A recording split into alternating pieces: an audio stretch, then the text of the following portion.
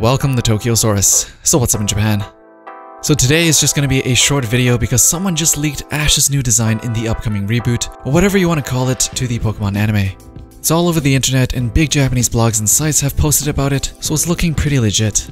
We're just 2 days away from the official reveal to the next Pokemon anime featuring Sword and Shield's Galar region that is supposed to have big changes to the usual Pokemon formula on the 29th.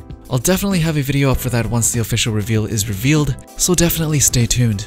But can I just say, I'm so thankful that Ash and Pikachu is back for the next Pokemon anime, and that they didn't just decide to reboot the series with an entirely new protagonist. I know some of you are probably disappointed not to see Ash finally retire after just winning the Pokemon League, but I'm sure there are also many of you who are more than happy to see Ash come back. Now, what was leaked was just a poster and some character design art, so nothing about the story. But what we see here is that Ash has a new friend who we've never seen before, and apparently some people were confused as to whether or not the character is a boy or a girl because the eyes on the character has lashes while also having an ornament in their hair.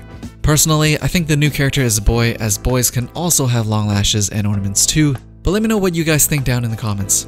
But on to Ash.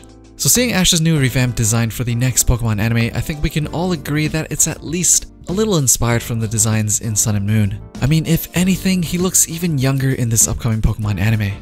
It's probably because his eyes are even bigger in proportion to his face when compared to his design in Sun and Moon. The squigglies underneath his eyes are still there, but the bigger change in his design is probably in his hair, where it's now spiking upwards rather than leaning relaxed in Sun and Moon, or even the older Pokemon anime giving him a more upbeat look, which is probably going to be represented in his personality as well, seeing as how Alola was pretty laid back and this new Galar region is all about working hard.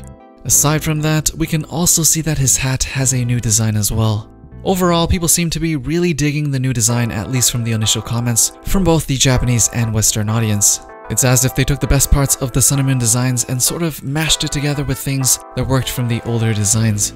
I mean, I'm sure this design would have worked out pretty well in the Sun and Moon anime, but probably not so good in X and Y. But more so on the background behind the characters, because we see a bunch of locations on what seems to be a globe from many previous games. So we now know they're going to be traveling to different regions in this anime, while also meeting tons of Pokemon exclusive to those specific regions. We even see Mew at the very top beside the Pokemon logo, which means we're definitely going to be going all the way back to Gen 1. But at this point, all I'm wondering is if Ash's design will change when he travels back to a region he was previously in. Trippy, but possible.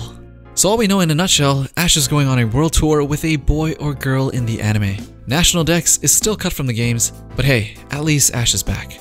Anyways, are you happy to see Ash back in the next Pokemon anime? Do you think Ash will be traveling the world with a boy or a girl? As usual, let me know what you guys think down in the comments below.